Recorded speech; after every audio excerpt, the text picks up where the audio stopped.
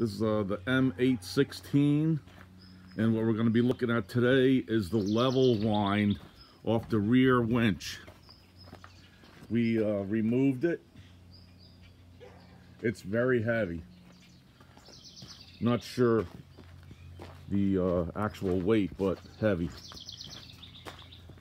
Okay, here's the base. And inside, there's internal, regular, actual, like, round bearings, and there's two, like, tracks. And they just sit in them in grease. And here's this part. You can see the, okay. And that bolt in the middle is broken off, so you have to weld a stud. Supposedly that bolt is like $225 to replace that bolt. These are the bearings that came out on the ends. The roller bearings. Got new ones coming from Oshkosh. So clean these all up. Gonna make new felt washers at some point. Right. There's the so Mike, describe how the process of one of these ends here.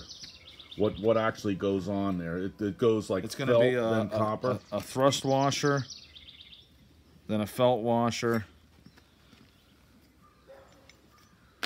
And this would go on with the bearing in it. With the bearing inside of it. Here's the bearings. So the bearing gets pressed in, then it would slide on. Then you have one of these retaining rings would go on after that, you know, like this. And then there's one of these large snap rings, holds it in place. And be cautious with the snap rings because they're not very plentiful to find. Right, they're hard to get. And our way we couldn't get this apart. It was all seized up. There's grease fittings underneath on both sides, and we basically greased it till. Well, you can't really see it from this side unless you got a light. There's a grease fitting here, and there's another one on the other side. Basically, with the pin undone, we greased it and kept greasing and forcing in grease, and hydraulically pressed itself out with all the grease. Okay. So now this level wind is basically sat for how many years do you think? I don't know, 20 plus years. And then how these get greased is you get the grease fitting, you get grease here. There's a port in each one of these, and that's how it feeds grease to the bearings. So and one of them doesn't have a hole. Right. So now we're just not sure if that was on purpose or by mistake. So we'll clean this all up and polish everything. See, there's one of the holes right there. That's a grease hole right there.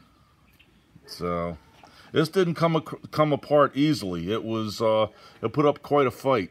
Yep. And this is not a light unit. What's your approximate weight of this unit? At least 150 complete, everything on it.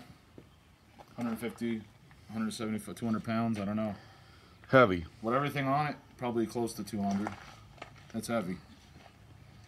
So. And it didn't hurt that we had soaked it with WD-40 and some old diesel and kerosene and stuff. So I had all these bearings out and I cleaned them already.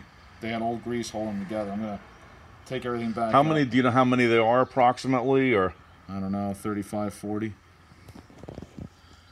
Gonna take them all out again and clean them. I had them all out already and cleaned them with a parts cleaner. Is there any kind of a felt that goes on the inside of this, or? It's on. There's a felt washer right here. On this, I believe there's a felt washer in here somewhere. So in other words, that separates. That's like another part. Is it? I'm not really sure, honestly. I don't know. Got to clean it up more. I'm gonna polish everything, get it all cleaned up today. Okay, so that is the M816 rear level wind for the recovery vehicle. The 45,000-pound winch. Okay. Thank you, and have a good day and good luck. Any more questions, I'll try and comment to them later. Thank you. Bye.